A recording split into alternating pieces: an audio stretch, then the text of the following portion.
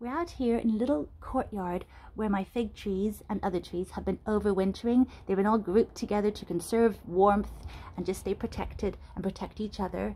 And they're all starting to break bud now that we're in March.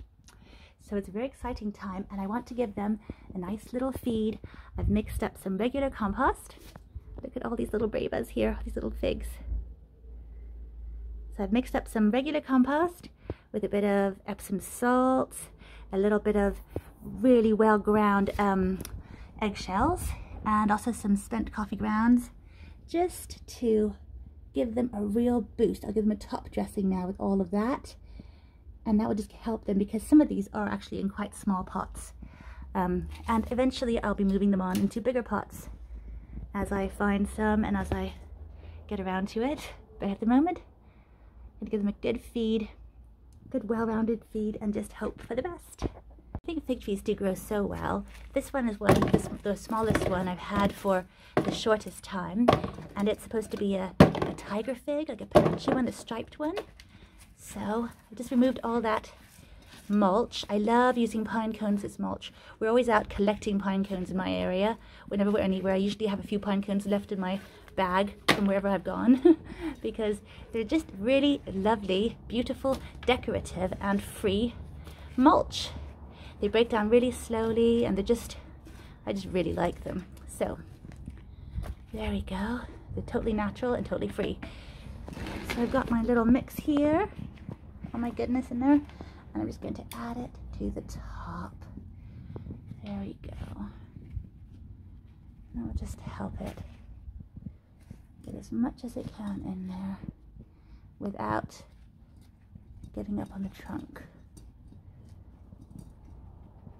This one seems to have quite shallow roots. I actually think it must be getting pot bound, so I am going to be repotting it in the next few months. I think I could do it now, but I don't really have a pot to move it onto. I need to start rejigging everything. I usually move one on and then just sort of continue that way, so I don't need to get too many new pots all the time. But yeah, there we go. And look, he's already got some beautiful foliage starting to come out. I have actually, we've had some frosty nights very recently, and at that point I did actually just chuck a regular old sheet that I use for painting over it, over this sort of area, and that kept the frost off them too, so that was good. So here we go.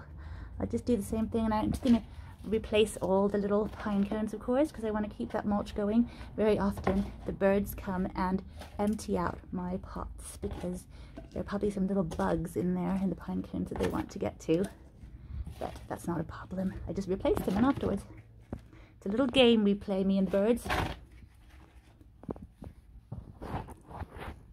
So now I've refreshed them all and reapplied the mulch, and hopefully they'll be really happy out here and just continue to thrive. I'm going to give them a little bit of a drink now, just to let them get some of that goodness into them.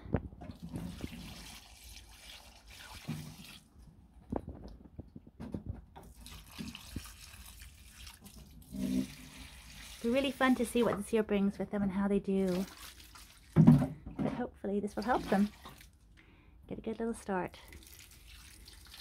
They're not very thirsty. We've had so much rain for days and days, and we're going to have more days of rain soon, but I hope they really enjoy that.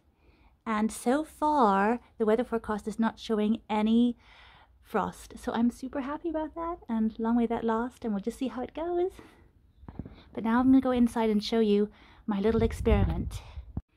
So we are inside now in a room facing that courtyard, and as you can see, the space is very limited due to the other plants that are overwintering in here, such as my Australian finger lime. There's also my beautiful navel orange here, and Pinot melons too. Here's one of the last fruits that are ripening at the moment. But I found space to squeeze one of my fig trees in here, and this is my favorite one. It's one I took as a cutting from my sister's garden in the south of France, and it's just really been beautiful. It tried to push out some growth last year, and and grow some figs, but it was too late. And so one of you suggested that he, I think it was Sam, takes his trees inside and just gives them that extra warmth, just a head start really on the season. And so I thought, let's try it with this one tree, and if it works, I might do it for all of them. So this one has been outside with the others until about a week ago, and already you can see it's ahead of the others in foliage production, and I can see, I think, the beginnings of some little tiny figs here, which of course were just dormant and waiting for this little boost of warmth. So I'm going to give them a nice big feed now and get them going. All right, so I've filled it up with some really beautiful new compost, my little mix of all the nutritious stuff there. And I'm just going to replace all the mulch, all the pine cone mulch that is.